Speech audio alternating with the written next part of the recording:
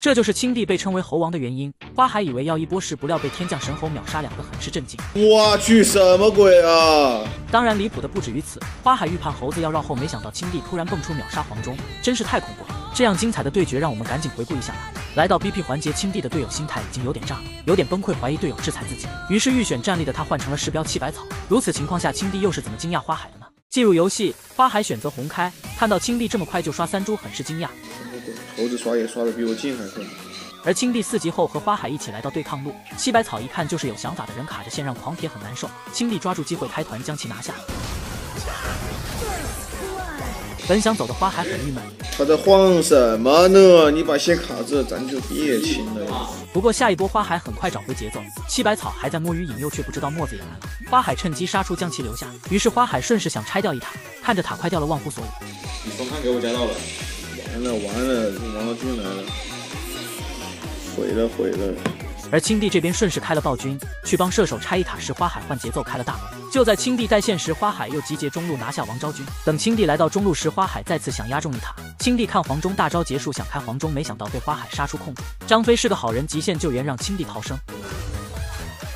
不过不好，状态后中一塔掉了，想找机会，可惜打在狂铁身上，只能作罢。花海2人见猴子没了大招，想来包夹一波。关键时刻，青帝一技能好的抵挡不少伤害，成功跳出。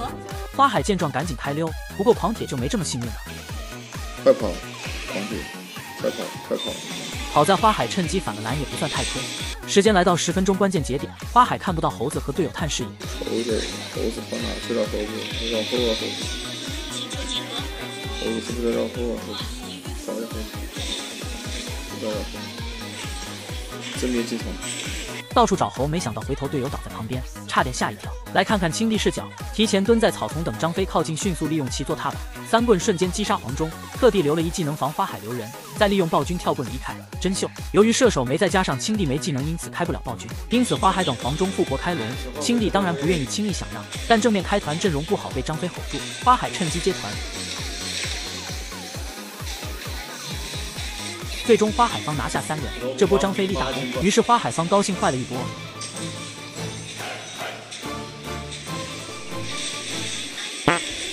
我去，什么鬼啊！一下爆死，把我们2个都爆死了。被青帝瞬间秒杀2个，花海不可置信，看着经济面板陷入沉思，队友也直呼逆天，这猴子的伤害有点离谱了。狂铁更是让黄忠再出个肉装，而青帝复活后带好下路线，连忙赶过来参团。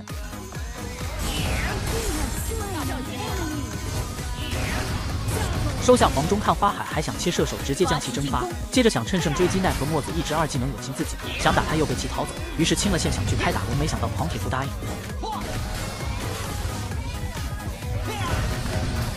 发起进攻，追击下反而损失摇，想去继续开龙，墨子又不答应。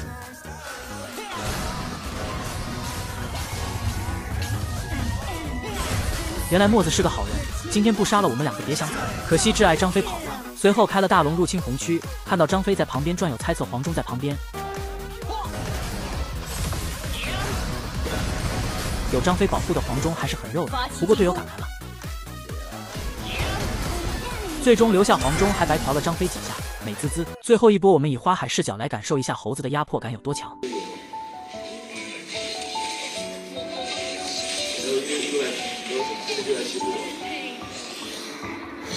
什么鬼事？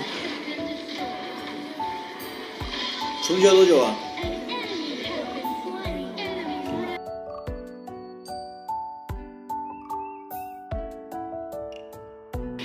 这样算是有点影响的。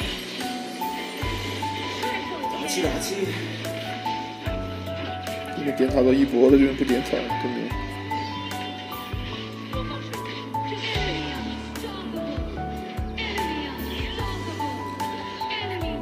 最终青帝再吃花海一份，花海也是倒霉撞到猴王，还被网络制裁。哎，460了！哎，我去！哎，可以，终于不是我一个人卡了。玩着玩着就460，我去了。